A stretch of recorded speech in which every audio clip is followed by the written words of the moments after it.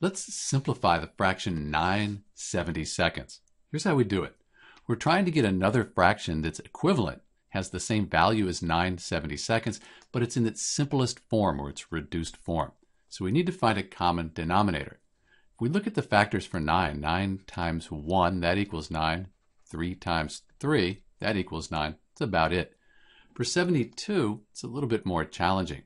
1 times 72, 2 times 36, 3 times 24, 4 times 18, 6 times 12, man, there's a lot, and 8 times 9, and here I see we have 9, that's the largest multiple. This is the largest common multiple that goes into both 9 and 72.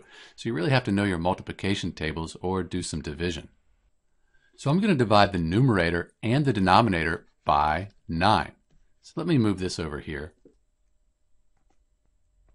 And when I divide 9 by 9, I get 1. When I divide 72 by 9, I get 8.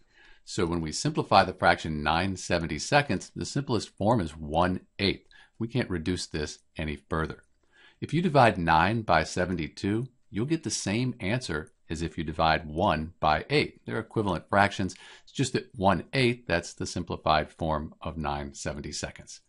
This is Dr. B, and thanks for watching.